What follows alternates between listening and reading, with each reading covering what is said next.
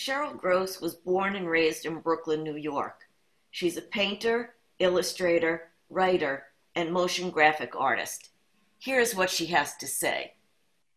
Commit to Memory, The Precipice of Extinction is a multi-platform social commentary addressing the shifting and eventual disappearance of our culture using animals as metaphors with overall goal being socially relevant as well as visually compelling.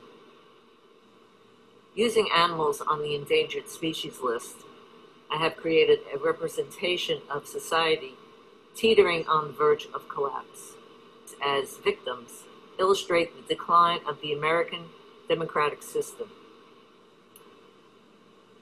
Use of the word extinction throughout the narrative is the blueprint of this project. A few examples. The elephant. The elephant alludes to the destruction of family and community. Scientists have long used footage of elephant rescues to measure humanity's ability to feel empathy. This aspect of the project questions the impulse to kill animals that make us feel love. The penguin explores the disappearance of societal structures. With the destruction of the Arctic, certain penguins are left with nowhere to go except man-made exploitive habitats such as SeaWorld. The African bullfrog was brought to the Americas for one purpose, to be living pregnancy tests for humans.